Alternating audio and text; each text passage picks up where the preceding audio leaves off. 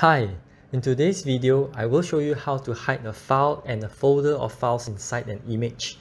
This is a common technique used by hackers to cover or hide their trail to avoid getting detected. So first, how to hide a file inside an image. And before we begin, we need a few things. Right now, we are in my desktop using my Windows PC. And this is the image that we will be using to hide our file. We duplicate a copy of the same image to keep the original one intact. Next, we have the text file that we want to hide, and once we have the image and file ready, we pull out our Windows command prompt by typing command prompt into the Windows search bar at the bottom left of our desktop. Now in our command prompt, we need to navigate to where our files on the right of the screen are located at.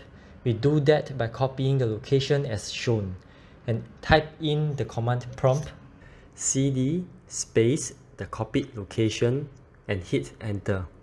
To verify that you are at the right place, type in dir and hit enter.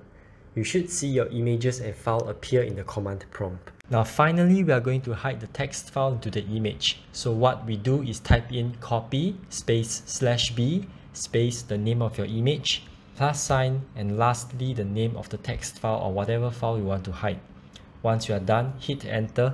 Now if we type dir and hit enter into the command prompt, we will notice that the size of the image with the hidden text file is larger now.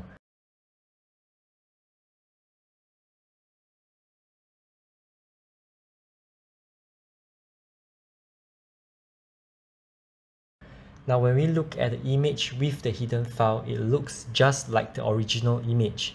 But if we were to open it up using a text reader like Notepad and scroll all the way down to the bottom of the file, we will find our hidden text in there.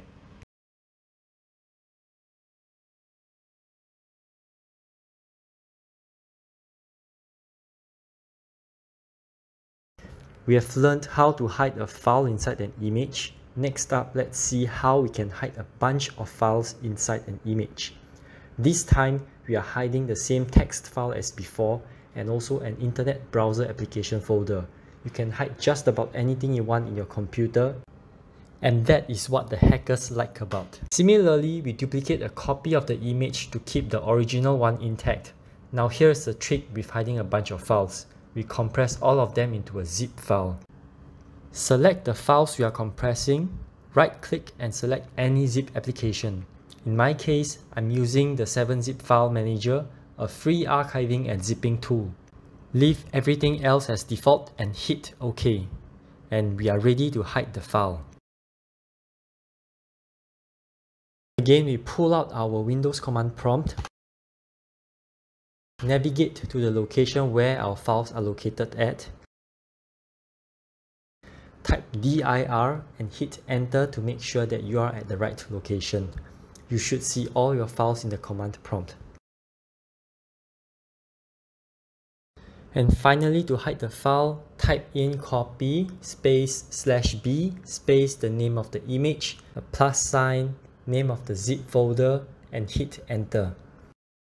Now after all the magic, let's try to look for our hidden folder inside the image. We open up the image and it looks just like the original image, nothing fishy. But when we use our zip application to try and unzip the image, look what we found. The Internet Explorer application as well as our text file. And there we have it. How to hide files inside an image.